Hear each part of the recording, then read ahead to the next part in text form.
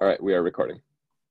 Okay, so I'm going to do a brief review of this paper that Subotai sent out. It's a very recent paper, 2020, by Andrej, Bicanski, and Burgess. And then I'm going to talk about how it got me thinking about something which I wrote in a note last week or Friday. So it's sort of two topics that are intersecting briefly, and I'm going to try to keep this short, given I know that some of you have short time today, including me. So, so this as a review paper, it's very well written, although I had to read it a couple of times to really absorb it. That's not the way it's written. It's got a lot of dense stuff in it. So there's a lot of terminology, both on anatomy and the different type of cell types. So I just had to get my mind around it a bit. So it's essentially saying that a lot of it's been written about grid cells and place cells. And these are cells that fire when an animal's at some location in an environment. We're talking rats here almost completely. But vector coding cells are cells that respond to an object or something at some vector from the animal, at some distance and orientation from the animal. So a border vector cell, or say a boundary vector cell, is a cell that fires when there's a boundary at some position, a distance from the animal. So it's a distance and a direction, and that's why it's a vector. So this is a review of all the different vector coding cells, saying we're not going to talk about grid cells and place cells. We're going to talk just about vector coding cells and do a review of those. So that's what this paper is about. Any questions about that basic intent yet? Okay, so they go through and they basically list a whole bunch, all the different types of vector cells that people have found. So there's boundary vector cells, there's border cells, there's landmark vector cells, there's object vector cells. This trace vector cells is a little different. And so they go through and they describe what these different cells are and how they work. So this figure here, figure 1, is essentially talking about the nature of vector cells. So if a person was at some orientation, there'd be cells that, they make this little rosette pattern saying if this is you, the triangle, and you're in some room, or the rat's in a room, there'll be cells there should be some cells that fire that when there's an object or a boundary at some distance and orientation. And most of these cells are allocentric. So that means that this is a boundary in the room. It's not relative to you. So if it's an allocentric cell, you can be spinning around here, but as long as there's some vector in some distance in the room, allocentric, these cells fire. And they make the argument that there's a complete map for all these vector cells. So around the rat, there's a set of cells that are representing close things and further things and further things and further things, so distance and direction. And this figure is just sort of illustrating what that property. Then this table is a list of all these cells. Just a quick question. Yeah. On that figure, you said is it allocentric in the sense that if you were to turn, the same set of cells would still be active? Yes. Yes. Okay, so it's independent of your head direction. That's right. It's independent of the head direction. But one of the, oh my gosh, all of a sudden this huge wind is picked up outside here. It's just like, this tornado just arrived. Oh, sorry about that. Yeah, so these are allocentric. But one of the next things they point out, and I didn't realize this, they argue that for all the allocentric cells, there are equivalent egocentric cells. So if there's a boundary vector cell, normally that's an allocentric cell, but now there are ego boundary vector cells. And if there's a border vector cell, there are ego border vector cells. And if object cells, there are ego object cells. So they argue that there's equivalence. There's both ego and allo for every one of these things. Now, at this point, let me interject something. These are found in different parts of the hippocampus, the entorhinal cortex, the cerviculum, the retrosplenial cortex. They're kind of scattered all over the rat's brain, these different cell types. I don't think all of these make sense in the neocortex. I'm not thinking the neocortex has equivalence of all these. This could very well be a rat, and animals have been around for a long, long time, and they've evolved all kinds of special things for navigation. So when we look at these things, we don't say, oh, the neocortex has to have equivalent of a boundary cell or this kind of cell. I don't think so. They might or may not, but I don't view this as a model for how the cortex works. I just view this as general principles and about how rats and mammals navigate. And some of these principles will apply to the neocortex, but not all of them. So just a point about that. So in this table here, I don't know how I lost all my highlights, but I did. So here you see they say there's a boundary vector cell, and then they say there's an egocentric boundary vector cell right down here. And they say, where is it? Well, the boundary vector cells are, this is the allo one, is in subiculum, but down here they're in the retrospinal cortex and the, I don't know, lateral and neuronal cortex and so on. So this is the allocentric, this is egocentric. And so they sort of characterize these things. And so then here is, these are sort of the visual explanations for what those different cell types do. I don't think it's really, really important right here. I'll just give you a flavor for it. Because these words are very confusing. There's border cells and boundary cells. Well, a border cell seems to be it's like if the rat can detect it with its whiskers, so it has to be very close. In that sense, it's not really a vector. So if the rat detects there's a wall on its right, that's a border cell. A boundary sector cell is maybe a boundary that's further away, and the rat can't feel it with its whiskers. So the boundary vector cell is really a vector. It has a distance component to it, where the border cell is a separate cell, but doesn't have a distance vector.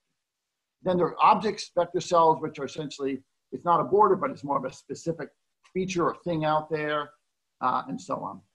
I will throw in that often border cells, often people do think of boundary vector cells as being just more generalized border cell. Just border cell is a specific kind of boundary vector cell.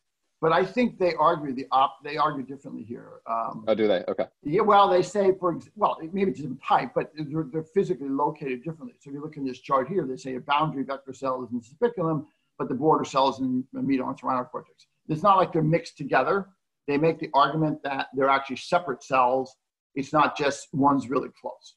That's what they argue. Whether it's true, I don't think it really matters that much. But so then they go through the different types of allocentric border cells or allocentric cells, and then they go through. Keep going down here. There's a lot of text here. Then they go through this. This is, I believe, the egocentric equivalent. So this figure is equivalent to the previous figure. It's just talking about what the egocentric cells do. And again, the details, there's a lot of details here, and I'm not going to try to drag through. I did read the paper very carefully twice. But the basic idea is you got a bunch of these cells, they're sort of object-oriented, some are ego, and then there's equivalent of some are allocentric. And there's a lot of little details in here that were very interesting to read about. But then, I'm going to skip this one. This had to do with hemispheric, when it happens and they damage one side of the brain or disable it from the other and what occurs, and it wasn't that important. Then this one here, this is the figure I sent out last week and suggestion you might want to look at. This one is very interesting. And it generated a lot of thinking on my part. So basically what they're saying is, oh, by the way, previously the two authors who are writing this review paper, Bicanski and Burgess, they have proposed in earlier papers a network that would convert between an allocentric and an egocentric version of a cell and back again. And so on the left here, you see a sense of, these are egocentric border cells, or boundary cells, excuse me, egocentric boundary cells. So these are like, hey, if there's a boundary right in front of me, this cell fires. If the boundary to my right, this cell fires. It doesn't matter, that's always the case, it's egocentric. And down here are the equivalent allocentric border vector cells. And so there's a cell that fires when there's a boundary at some distance away from me, but it's always in the same point relative to the room or the environment. So it doesn't matter which way I'm facing. The little red triangles mean I can be facing any direction, but this cell says, hey, there's a boundary at some distance in the north end of this room. It doesn't matter which way I'm facing.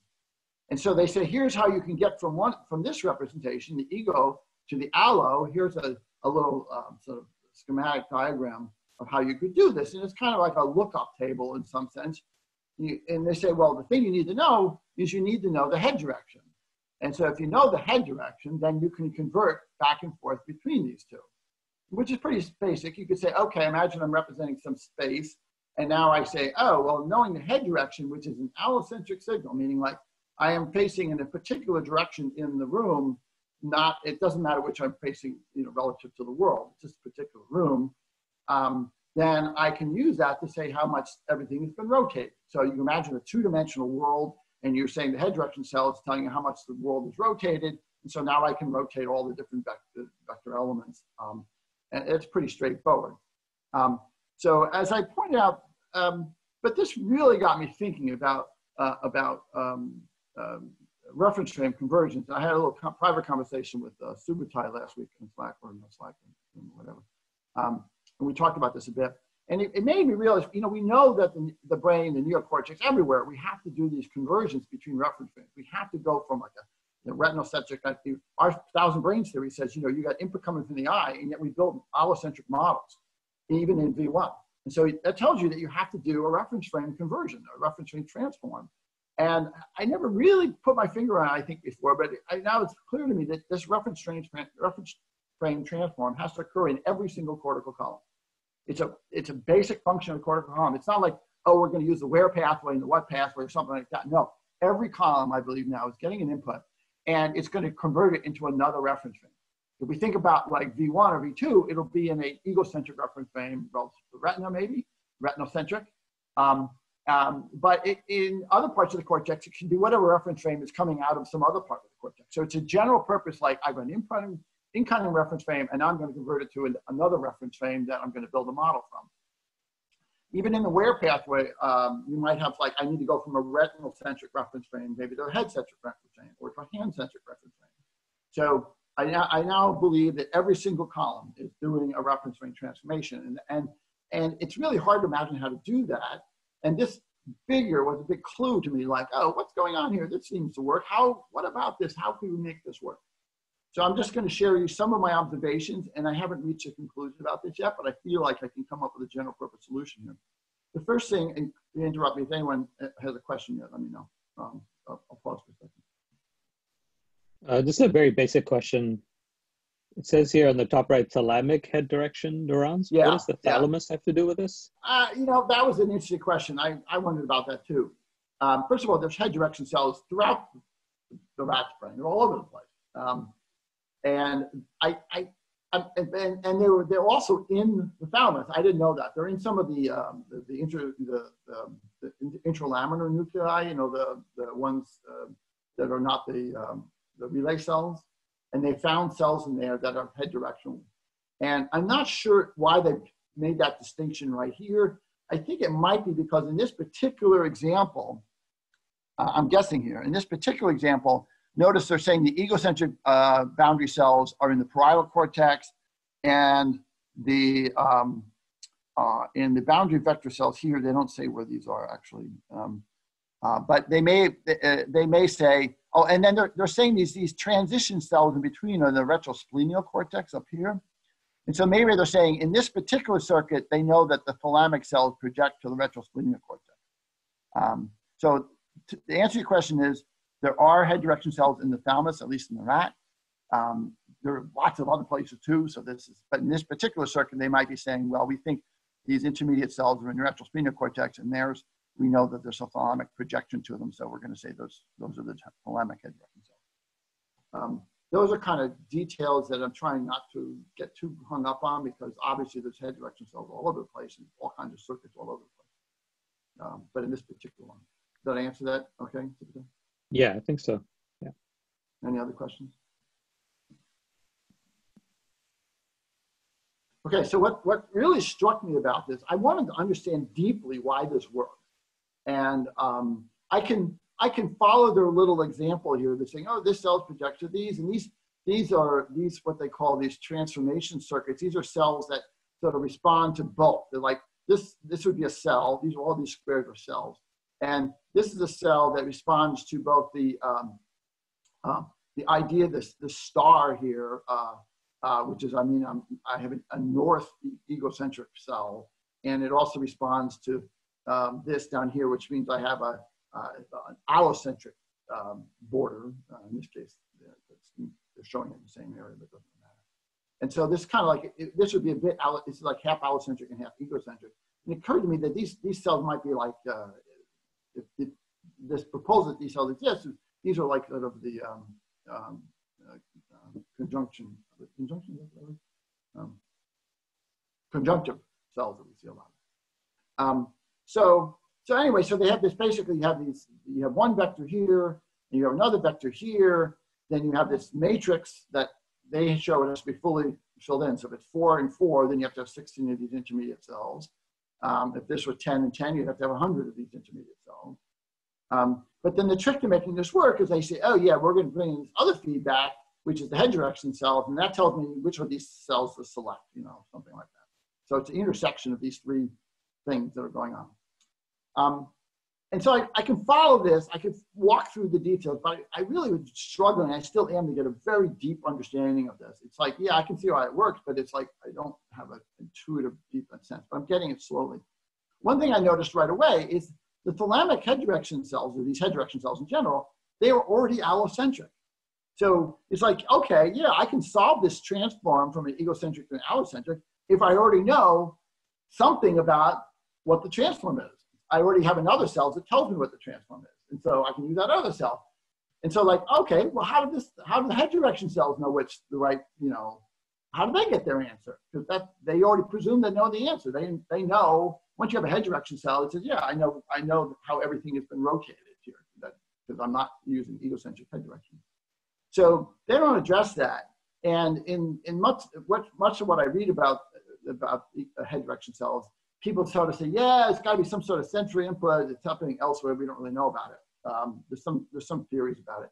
But I thought in general, that's also a problem. That's part of the problem. We can't just assume that we know the head direction cells, because that's the thing we're trying to solve. It's like saying, oh yeah, I know the answer already. What's the right transform to do? But in general, you wouldn't know that. And the system has to figure out the head direction cells. So it occurred to me, this is just another vector. And it's another vector that has to go from an egocentric to an allocentric representation, from an egocentric head direction, if you will, to an allocentric head direction. And that's just part of the problem. And so then I realized, well, you could probably substitute any vector here that's allocentric. Doesn't really matter, doesn't have the head direction. I could pick another one. I could take border cells, or I could take, object vector cells or something. And if I knew the right answer for one vector, I could use it to answer the question for another vector.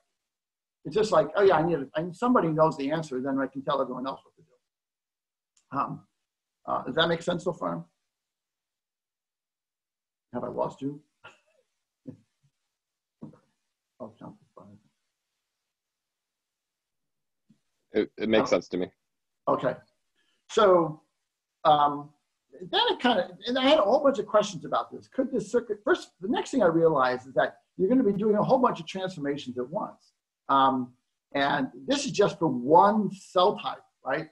But there are different vector cell types and so on. And then I realized I could be doing the same transformation for movement vectors. So I've been talking about movement vectors in the cortex, like how many columns do represent movement vectors? How fast am I going in a particular direction?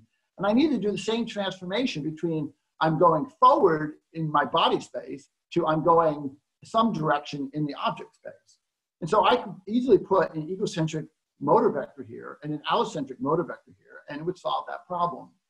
So I said, well, that's good, because I know I have to do that. I don't know if the cortex has to do boundary vector cells, but I know it's going to do motion vector cells. I'm pretty sure of that. So I said, well, that's good. Now I have at least a beginning of a mechanism here. But I still don't, I still have this mystery, like how do you solve this? But it then occurred to me, okay, I'm going to throw out a couple random thoughts, and then I'm going to leave it at that, because I haven't really worked it all out yet. One random thought is you're going to be doing this circuitry a lot, and you're going to do it in parallel. And it seems that any vector could help any other vector. Like anybody who's learning something about the transition can help anybody else learning about the transition. And so you could imagine here in these head direction cells, I could make this bidirectional arrow. And it's just like these are bidirectional arrows. I can make these are bidirectional arrows. So I can have a whole bunch of allocentric vectors down here and a whole bunch of egocentric vectors down here. And they're all sort of coming together in some sense in this way. And this system will resolve the answer. It doesn't tell me how I get started, but if I knew the answer on any one of these, then I would be able to help the other one. It also occurred to me that I don't need, in a situation like that, I don't have to have every single variation here. It's probably perfectly okay to have a bunch of conjunctive cells, or what they call these transformation circuits.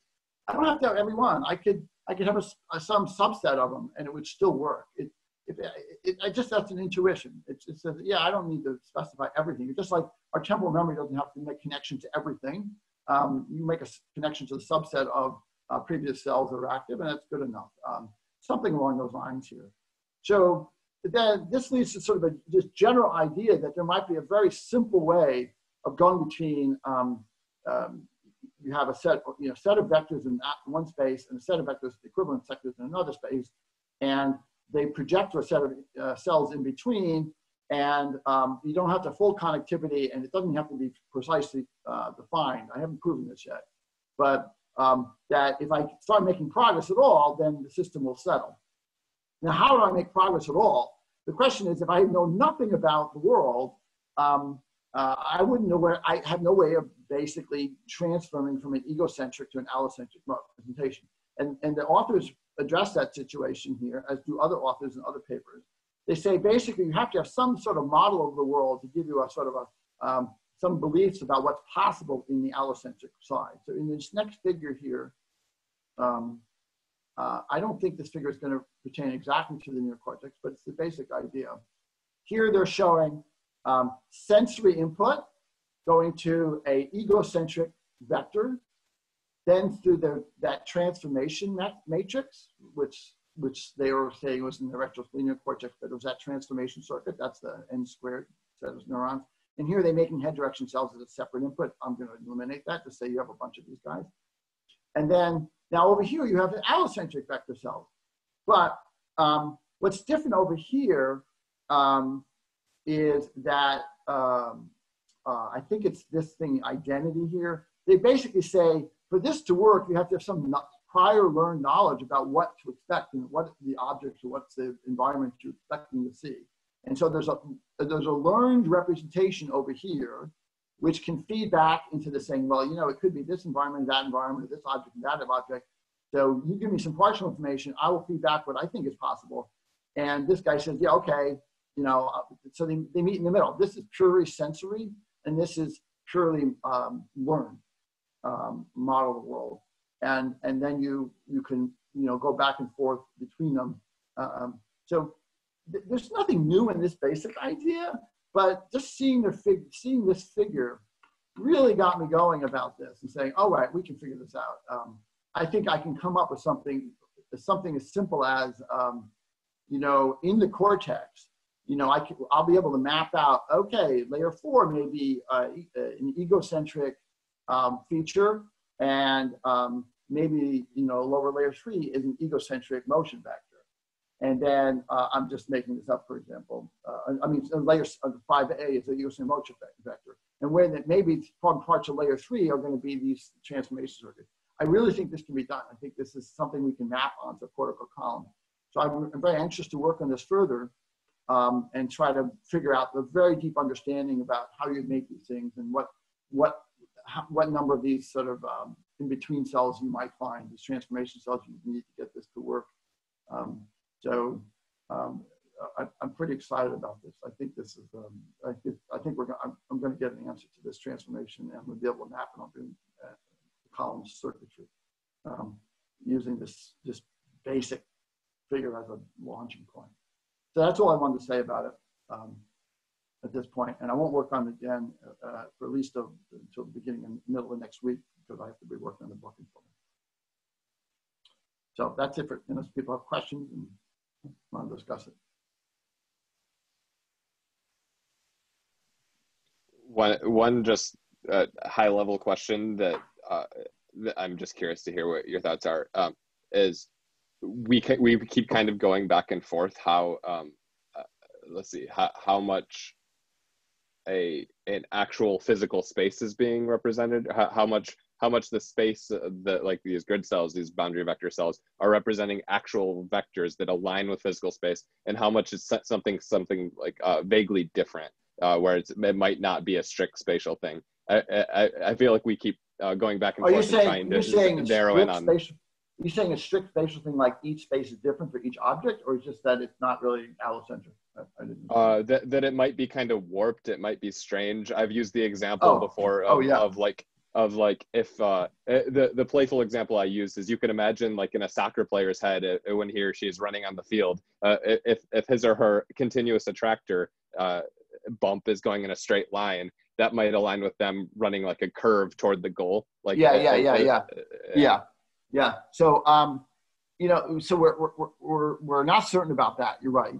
I propose that. You know, when I was talking about how you could have a spatial pooler-like mechanism looking at flow bits, that you might end up with weird trajectories, right, that are spiraling or curving or something like that. I've also gone back and forth between like each mini column is its own vector, and therefore you have a lot of them, or maybe there's only like 10, and then the slabs are all the same, you know, variations of that. So that's another thing we've been waffling about. I don't know the answer to that yet, but I think what's really exciting to me about this is another piece of the puzzle. So by really thinking deeply about how this circuitry could work and map into the cortical column, it might answer some of those other questions.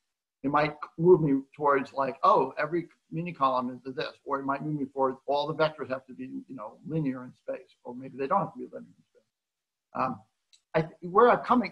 If you're following me, where I'm currently thinking on this particular issue you asked about, Marcus, is that even if a motion vector is a curve, it's going to be a smooth curve. It won't be a spiral. Well, it's not going to be a wonky curve, like, you know, go straight and turn and go, you know, it has to be something you can path integrate easily. Therefore, if it's a curve, it's going to be just an arc. You know, it's going to be, or if it's a straight line, it's a straight line. It's not going to be a straight line, then a curve. You know what I'm saying? So,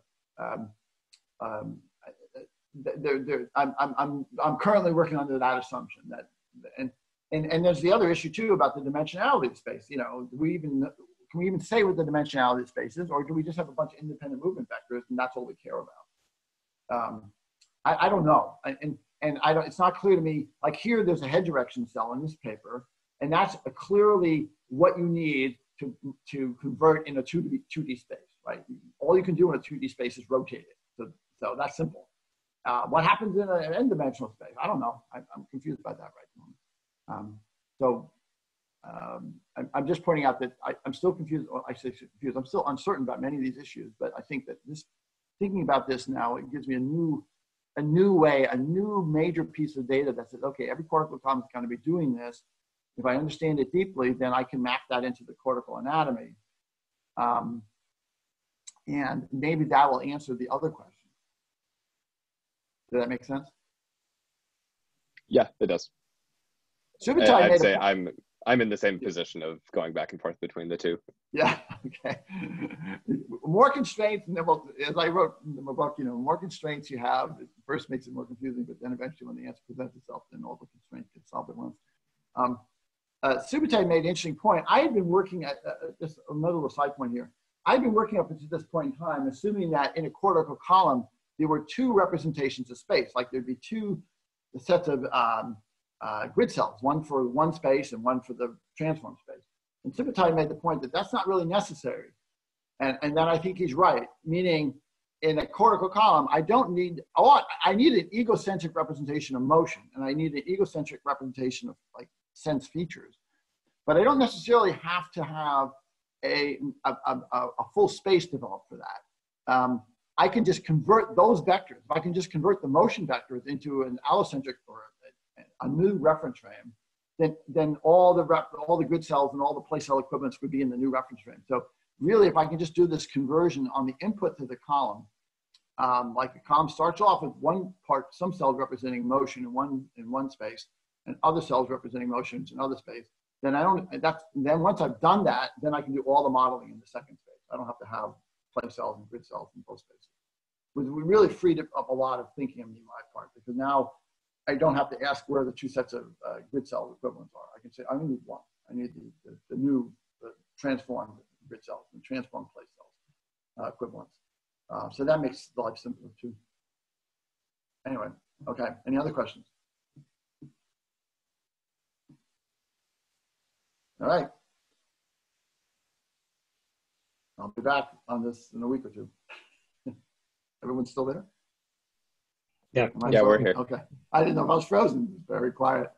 Okay, I'm going to stop sharing my screen. I think we're done unless there's another topic. I can briefly mention just this stuff about dendrites that I'm. Yes. Oh yeah, you were going to. But it's just I talked about this a little bit while you were gone, the research meeting, but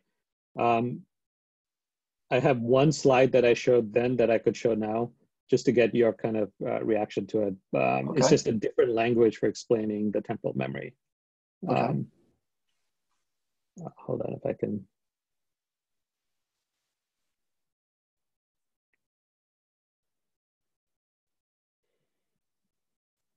Okay, I'm not going to go through the whole thing again, but just one slide. I know this slide. Oh.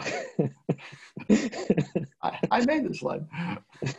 PowerPoint. Yeah, so the reason I brought it up is that in thinking about how we can translate dendrites into kind of machine learning networks, I was playing around with a different way of explaining it. And the way we typically explain it, this is just an example figure, is that we have these mini columns, and when you get an input, you get some set of activity here. This causes some prediction in a sparse set of cells in the mini columns. Then when you get input, these cells win out, right? And they because they're depolarized, they win out and they become the active cells within the mini column. And the way this kind of prediction mechanism happens is that each of these cells get depolarized because they are connected to some set of active cells that were active just previously. Yes. Right. This is the kind of language we've used to describe it.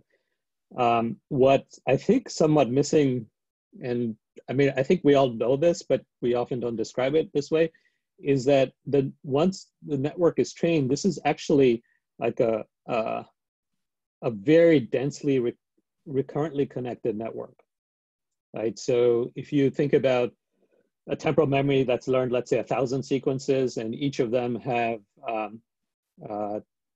10 transitions, each transition, and you have 40 cells on at a time, you have actually something like 40,000 connections like this in this network. Well, except you don't have to connect all 40. You can connect to 20. You don't have to. You're subsampling some percentage of it. Okay, so maybe it's 20,000 or something. Yeah. But it's still very densely recurrent, and it's sort of lost in these figures. But we all assume it's there. The connection. Well, it's interesting. It's densely connected, but at any point in time, it's very sparsely activated. So exactly. So that's my second. I mean, when you think about neural networks being densely connected, you think about all the units are active and all the next units are active. But it's not dense in the sense that every unit is not connected to all of the other units, but it is a dense set of connections. Maybe I shouldn't use the word dense. That's overloaded. There's a lot of if you look at all the cells together, it's dense. But if you look at in terms of the dendritic segment, it's not dense at all. It's not dense. No, functionally, it's not dense at all. Yeah, and so each dendritic segment, it's more like each dendritic segment is its own processing unit, and therefore each dendritic segment is very sparse connected. Yeah, so that's my second point, is that you have this ton of connections here, but you have very, very sparse subnetworks that's specific to each task or sequence. So if you have a sequence with 10 transitions, it's going to be a really sparse set of a subnetwork within this much bigger, more connected network that's going to be specific to each task. Yeah. And what the dendrites are basically doing is choosing which subnetwork to instantiate at any given point, which part of which subnetwork, given the particular context. Yeah. Right. So even though you may have thousands and thousands of connections with the dendrites with any particular input, it's going to choose 20 of them to become active. It's kind of a different way of saying the same thing, right? Yeah, okay. And the dendrites are, by depolarizing the cells, they're choosing which cells are going to win, and so they're going to choose. They're helping to choose which subnetworks are winning. Okay, I mean that's just saying the inputs. It's the same thing. It's the exact well, the inputs to neurons determine which neurons are active. I mean that's pretty. Yeah, and so there's like a whole bunch of these really sparse subnetworks, and they're being instantaneously kind of switched on and off depending on the context. Okay. And then, SDRs avoid significant overlap. And then, the permanence is kind of within the weights are binary, and the permanences choose which weights to make active via learning. So the permanences are kind of switching on and off the synapses via learning, which synapses are part of the subnetwork. Although, the permanences are the whole dealing with permanences, it's really sort of, a noise learning issue. I mean, if you just say, I know my data is perfect, I can run through everything, and I just set every synapse to one. I mean, it's not inherent to the way that the network works. It's inherent to the way we want the network to learn. Differences make a big difference there, but not in the final network. Yeah. Okay. So it's just a different way of explaining it, and the reason I chose this way is that there were. I then described a bunch of papers which are showing some properties in deep learning networks that we might be able to leverage. So one really interesting one was this paper called Supermasks, where they take a large network and then they instantiate these subnetworks, and they basically have binary weights in here, and they're showing that in this case, and explain this diagram. There's 3 layers here, so it's like the bottom layer and the middle layer are what a traditional network looks like, and then the top layer is this mask, which is this is like a typical 3-layer feed-forward network. Okay. And these thick lines showing which subset of the network they're instantiating at this point in time. But what is the mask? I don't know if the super mask. The mask there would be one entry in the mask for each of these connections, and if there's a 1, that means it's a thick line. Right, so imagine like a huge list of 0s and 1s, and here there'd be 1, 2, 3, 4, 5, 6 1s. So they're saying, how is this different than just a sparse network where you say all the connections can't be active? This is a sparse network, yeah. I mean, but how's it different? How's supermask? Because these are being switched on and off depending on what the task is. Oh, so and how do they decide to do that? Yeah, they actually have a densely connected network, and for task 1, they switch on this subset. And how do they know? 2, they switch on a subset. How do they figure out what subsets to switch on? How do they choose those subsets? They do it as a function of training. So there's a whole training process here that they figure out. Basically, they add and drop these things until they figure out. How do they? And then when you're doing inference, how do they know what the task is, or how do they resolve that? I mean, you don't know what the task. Yeah, so they basically pick the subnetwork that seems to fit the best. So how do they do that? Do they go through them serially, or do they resolve them? Yeah, they go through them serially. Well, they have a couple of different methods. You can do a linear sum of all of these different networks, and then they try to find the subnetwork, the subset that gives the most confident response at the output. So they have a few different ways of doing it. I mean, they also have one where they actually store it. They just know ahead of time that this network is for task 1, this network is for task 2. So they have a variety of different ways. It seems to me this is a bit of a stretch to where our networks work. I mean, I'm not sure where you're going with this, but in some sense, the way the temporal memory works is this stuff just gets automatically resolved. There's no thought about masks or, which subset or putting a name on it or, nothing like that. It's like the data comes in and then it settles on the right answer. Yeah, that's right. So this does not seem it has that sort of property, maybe, I don't know. No, it does not have that property. So now what is your suggestion? So using the phrasing that you suggested is fine. I use that phrasing mostly as a way to introduce the discussion of these papers, because there was a couple of these papers I went through where they are basically choosing, the way they did continuous learning is they would have a bunch of these subnetworks that they would switch on and off in different ways. So they have different schemes for doing it. So you're basically saying we want to write up our continuous learning model or whatever, right? You would want to use this language like in terms of a supermask. Is that the idea?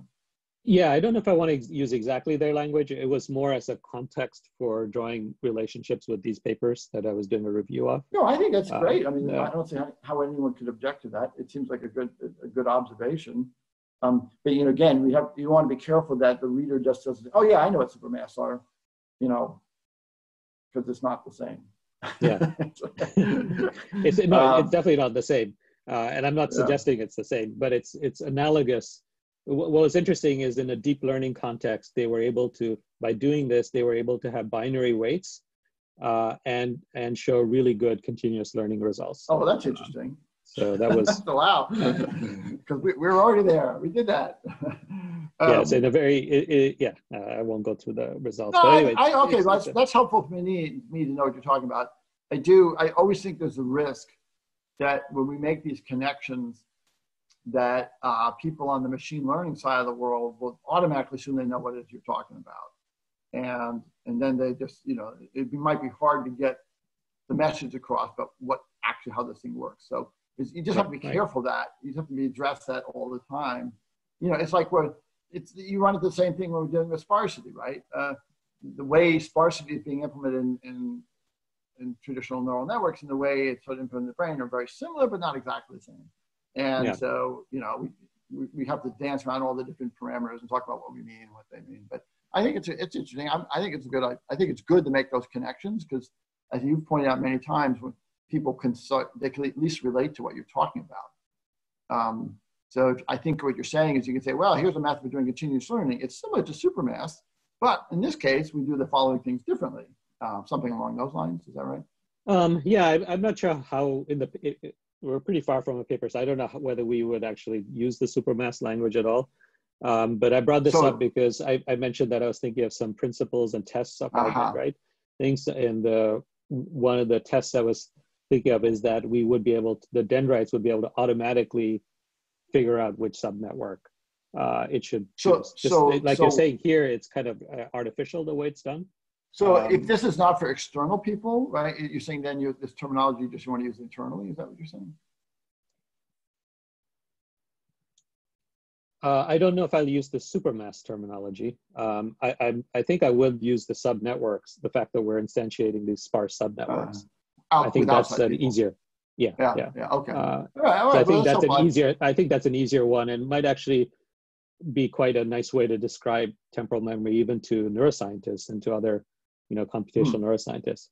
Because I think I think people get lost in this dendrite. It's interesting. Some of this language. It's so funny, as it often is the case. That description as subnetwork wouldn't work for me, but this picture here that I made works beautifully for me. So, but I think this is my weirdness.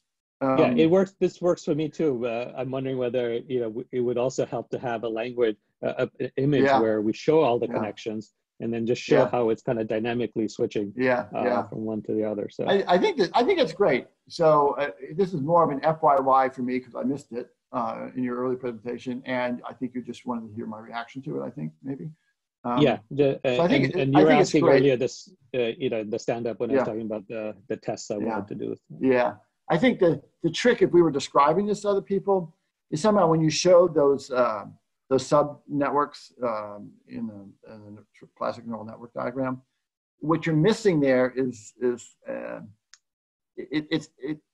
I think the idea that you have these dendrites that are a part of the point neuron. Mm-hmm. It's totally not visible there. It's not visible in our diagram either, by the way. We don't show it in our diagram, but that part seems to be the hard part, perhaps, for people just to get somehow. So that drawing of the subtask somehow doesn't convey that component, which is essential to making the whole thing work. Right. So I don't know if that's an issue or not, but just I'm bringing it up that would be something that's easy to overlook. Yeah, I'm imagining we might show a picture of a unit just similar to our neuron paper where we show these connections and then show the whole or maybe or somehow each unit we show what a unit really looks like or something like that. I don't know. I just I think this we've run into this many times with people when you talk about dendrites and why they're important. It's just for many people, well, I know for neuroscientists and some machine learning people too, they just said, oh yeah, that doesn't really matter. You can just do that. We've already proven that you don't need those things because you have a bunch more point neurons. So that's a common reaction. So, but I like the idea in general. So thank you for showing that.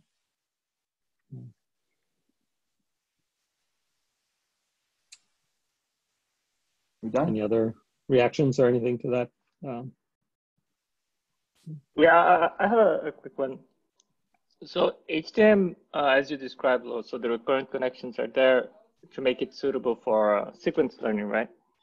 So because we are in a scenario where each new sample is dependent on the previous one, whereas in continuous learning, it's a different scenario. The tests have no dependence at all.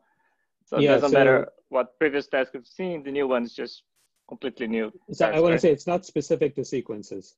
In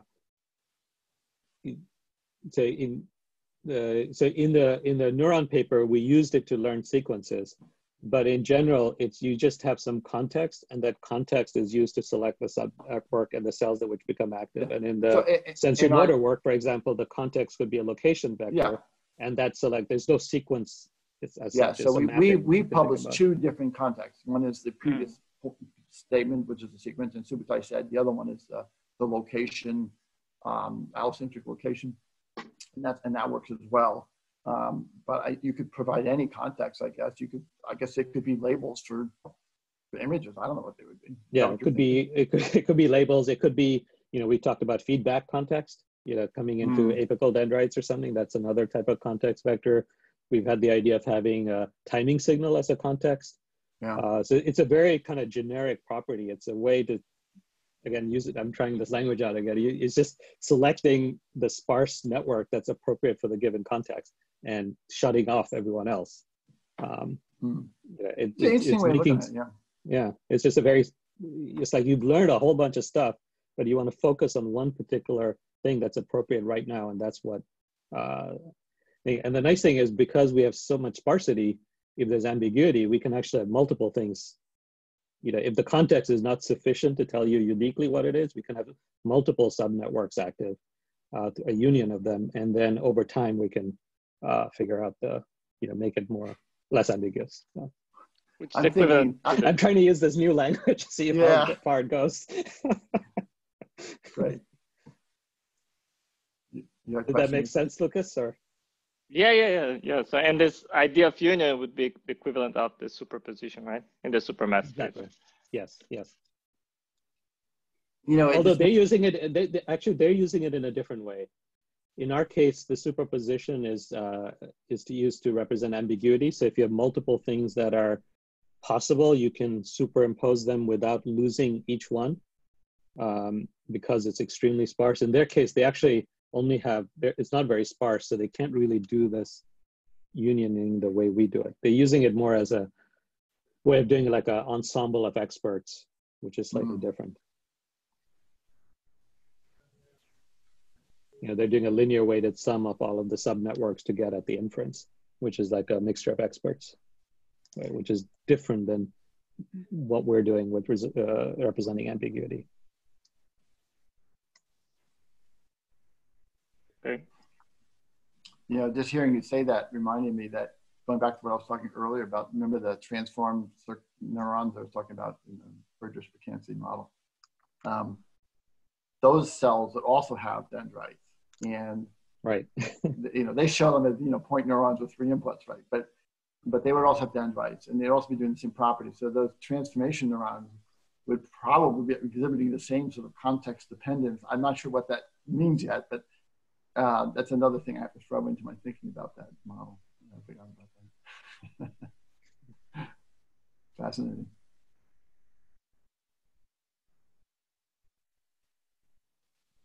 So, okay, I have something to ask that I can ask after.